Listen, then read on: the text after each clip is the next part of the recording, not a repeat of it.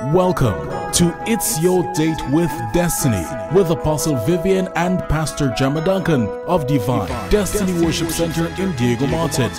For the next 30 minutes, join us as we take you on a journey of maximizing your potential and realizing your goals through Jesus Christ. Whether it's on a Sunday, Tuesday, or Friday, or any other day of the week, a warm welcome awaits you at Divine Destiny Worship Center, a place where your full potential is discovered.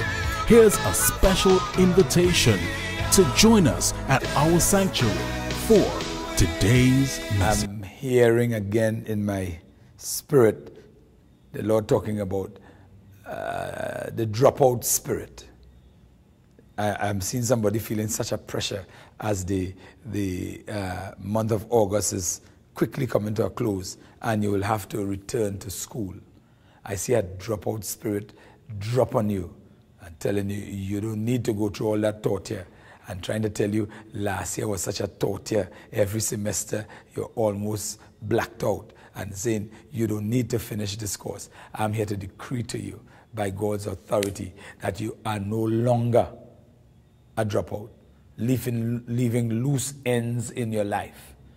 You will finish this course. You will get that certification.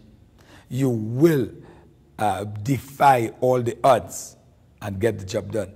In fact, I'm also hearing it's not necessarily one of those courses where you go to school, but you are in the army, you are in the police force, as it were.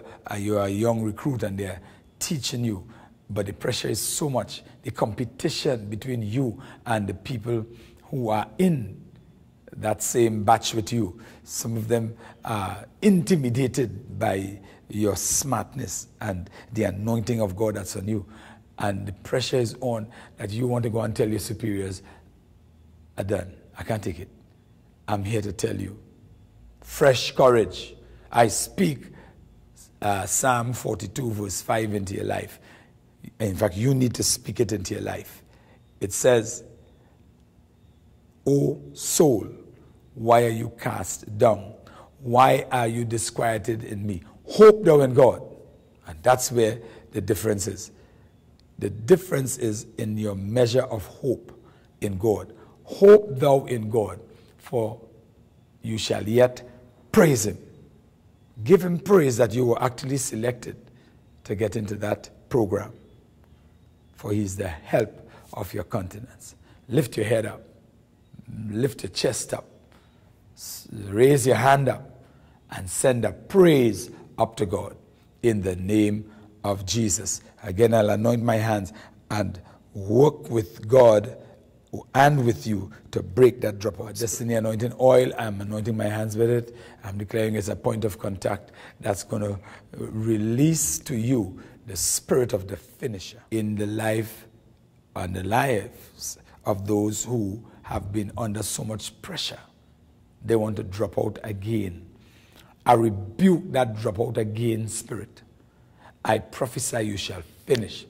In fact, I declare that God is going to give you that ability to grab all the loose ends of your life, you know, like in the carousel, in the circus, as the horses ride around on the merry-go-round, there is a set of streamers just flying. That's how your life is. Grab hold of them and start to weave a new you. Receive it right now in the name of Jesus. Good morning, I'm Apostle Vivian Duncan on behalf of my wife, Apostle Gemma, and all the covenanters at Divine Destiny Worship Center, just welcoming you to this program. It's Your Date with Destiny, where we try to give you a peek into what's happening inside the ministry and the kind of anointings and word and worship that really prime us up to face another week. This week is no exception. We want you to call up someone as you view this program and the theme we are pursuing for these last few weeks, self-governance, and the stage we have reached, the principles and the techniques of self-governance. We are sharing with you what has worked for us at Divine Destiny Worship Center, the House of Champions. Amen. Call up our number. If you don't get anybody to answer you, 633-3780. Today, you can call on Sunday morning, and definitely call on Monday morning from 10 o'clock when the offices are open. Amen. So God bless you as you view today.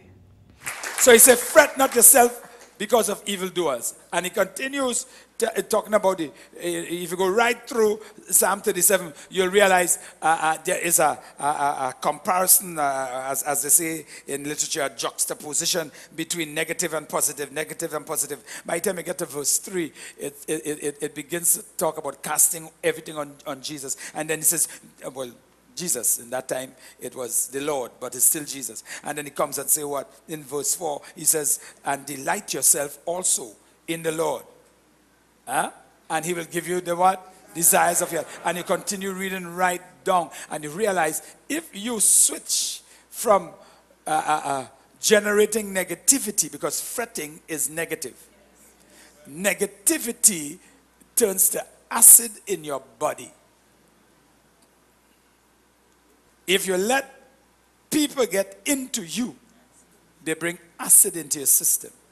And they actually upset the balance between the alkaline, which is what your body will thrive with when the situation inside of you is alkaline. It is not bitter. It is not acidic.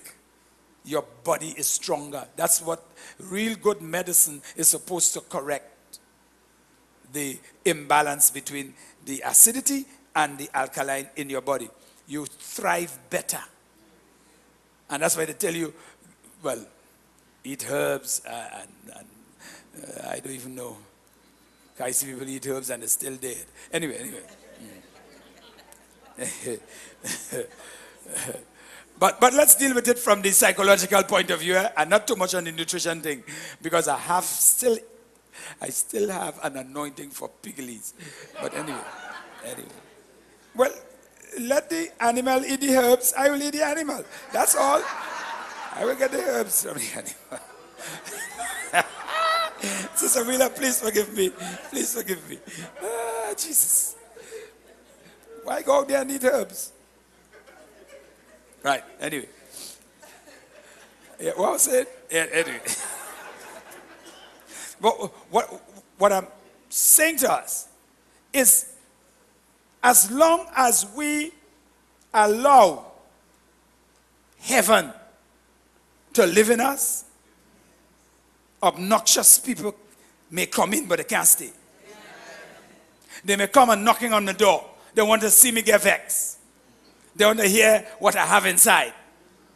What they're going to get from inside is peace, peace, wonderful peace. Anybody steal your peace, rob you of your joy. Don't let anybody, or in fact, let me put it this way, don't empower anybody to the point where you will give up your peace just to enter into argument with them. They don't deserve it. And one of the graphics in the Power of Words is this guy, the accuser. And it doesn't matter how the other person tries to explain.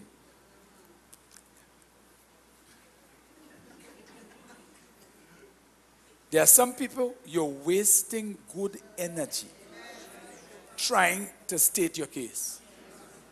They're not hearing. There's an icon on the WhatsApp thing. Tell them, speak to my hand, because I'm not listening. If we get that in our spirits, I'm telling you, we're going to navigate through all kind of wicked people, obnoxious people, and still make it to where God wants us to get. Are you hearing me? And if you go right down through that psalm, I have a special appreciation now, a greater appreciation for verse 23, which says, the steps of a good man are ordered by the Lord. In other words, God expects you to expect obnoxious people. He said, but I will choreograph your dance. He said, I don't want you trudging through life. Oh God, I gotta get. He said, I want you to dance through life. I'm ordering your steps. And even if you get tripped over sometimes, I'm going to do what? Uphold you. Another psalm says, I'll uphold you with the right hand of my righteousness. Because the assumption is that when you fell, you came into a season of unrighteousness. He said, but when I lift you up, I'm taking you out of that. I'll pick you up. I'll turn you around. I want us to live life jolly. Well, then the adverb from jolly has to be jollily. We have to live life jollily. Tell your neighbor, live life jollily. Be always happy. You always have a way to turn the atmosphere. Bust a joke. Tell your neighbor, bust a joke. Even if you alone laugh, that's all right. You know that fun? If I alone laugh at a joke, people just laugh at me. So they're really laughing at the joke. No, some of us taking ourselves too seriously. So seriously that we can't even break out into a little laugh. God gave you 32 pearly gates. Well, with whatever you have left. Or even what you pay for. It's yours, right? And your car that you pay for is yours. And some people, and your hair is yours. Well, the teeth you pay for is yours. It's your teeth. Listen to me, I want all of us to chisel ourselves in such a way that within 5 minutes of somebody meeting you, you relax them. When they leave you, they must feel, I may never meet Anna again, but she has impacted me to the point that I'm not going to be so uptight anymore. And you know what?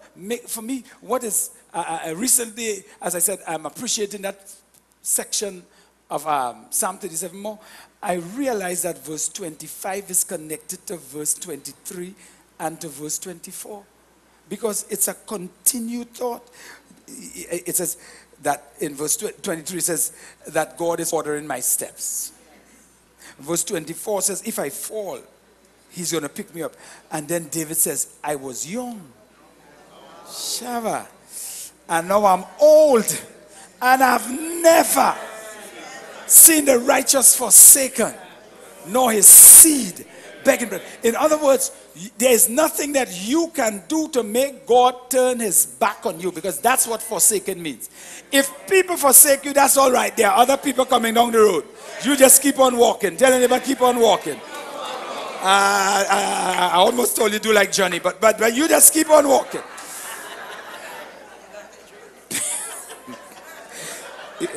Just keep on walking, because there are some people lined up who will bring some joy to your life.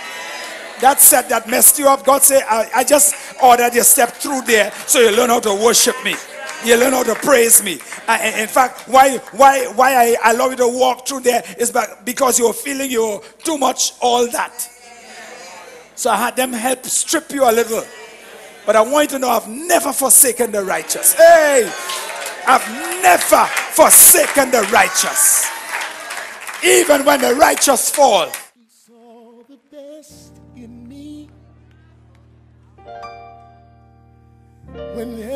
Wow.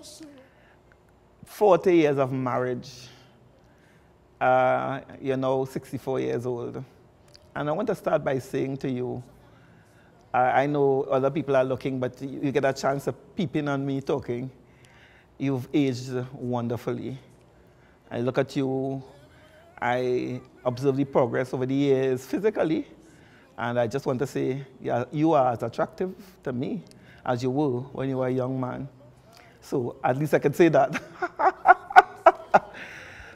Many times I sit on the seat there and I look at Vivian preaching, and he would make a move and I'm saying my heart will go boot up. And I'll say, no, Jimmy, you need to listen to the preacher and not pay attention to the preacher. So I used to tell you, you know, how wonderful you look physically, very attractive, and I thank God for that. But beyond that, although we are married for 40 years, we know each other much more than that. So it could be like we were, what, 3 years, 5 years, 45. It could be way almost 50 years or so we knew each other. And I give God praise for you. I want you to live long. I pray that all the time. And many times when you're sleeping, every day, every night, I just lay hands and pray that God will give you long life so that you could fulfill all that God has for you. There's a whole lot more for you to do. You said that God told you you'll write 100 books. And you've written about 30-something books, so you have a long way to go. That's why you write in your profile, writing another book. I don't know. You're going to have to quicken the pace, or you're going to be living very long, and I would prefer the second option. You know, I thank God. I thank God for your fathering, and I often say not only did you father our children, but you fathered me. In a way, you were my father, I didn't have one, and God put you in my life to take me through my healing process, and I thank you. I appreciate that. You met me at a very difficult time in my life, and I want to publicly say thank you for staying with me all these years through my healing process. Many men would have walked away because they didn't quite understand what was happening, but you stayed, and I will always love you for that. I could go on and on and on, but I'm sure you know, I need to stop at some point, but in a way, thank you. Happy birthday to you, and I look forward to celebrating many, many more years with you, many more birthdays with you, standing alongside you, standing behind you at times, and I don't mind standing behind you. I know people say, time to come out. Yeah, well, I like behind as well. It's good. It's all good. God bless you. There's so many good qualities that you do have. It's amazing. But God bless you, and God told me, Holy Spirit said to me that I've given you my best gift. And if God could tell me that, then I know I could never have gotten anybody better than you. God bless you real good. Good. We give God the praise. We are sure that you are becoming even more grounded and more solidly determined that you are going to fulfill your mandate in the earth. Remember, the essence of self-governance is me, you surrendering our wills to God. You really cannot govern yourself without God who made yourself. You understand that? Think about it from that angle. Okay, good. And we are coming closer to the month of September, the first Saturday of which is the 3rd, when we have our Destiny Credit Union financial workshop, as you see on the flyer right now. And the conveners are Sister Bethel, Catherine Bethel, the owner and operator of Bees Ice Cream, together with her husband and the staff there. Bees Ice Cream. And if anybody knows about starting from scratch and reaching to the top, she knows. So you need to be there in this seminar on the 3rd of September. As I've been saying for the entire month, I'll throw in my little 2 cents for what God has shown me and how it works. I will pray for you at the end of the session that you will not just have the idea, but you will work the idea. So 3rd of September, which is the first Saturday in September, get into that seminar. You'll be amazed. We have testimonies upon testimonies of people who were exposed to the teachings, not just here in Trinidad, even overseas, and their lives can't be the same again. Good. We also want you to know on the 4th, which is the first Sunday of September, we are having our book bag blessing.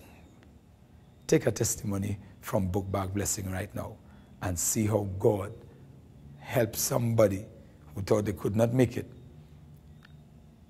succeed at a level they did not expect after they were released by way of the word that came during the book bag blessing session.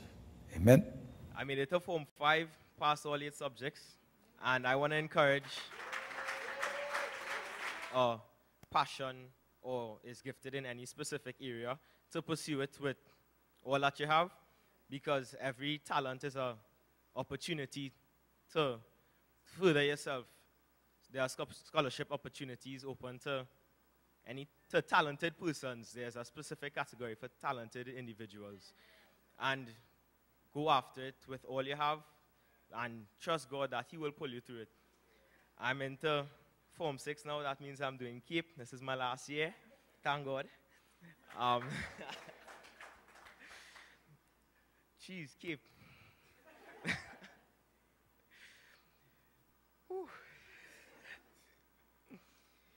Well, the first year, I passed all 4 subjects.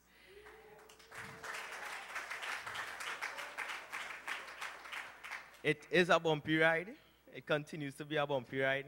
Coming out of Intercol 2015, it was all about, for me, it was all about keeping up with the work. During the season, it was not about going ahead of the class and seeing how much more you could do. It was just about keeping up so that in this term, could maximize the opportunity and the time to just focus on studies. I'm in the process of trying to secure scholarship, so if anybody out there looking,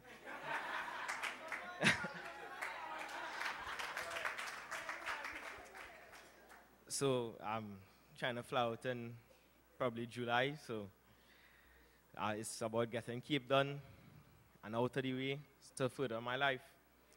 I see myself having a future in sport, so I'm using this academic opportunity in the form of a scholarship to open up new doors so I can live the dream.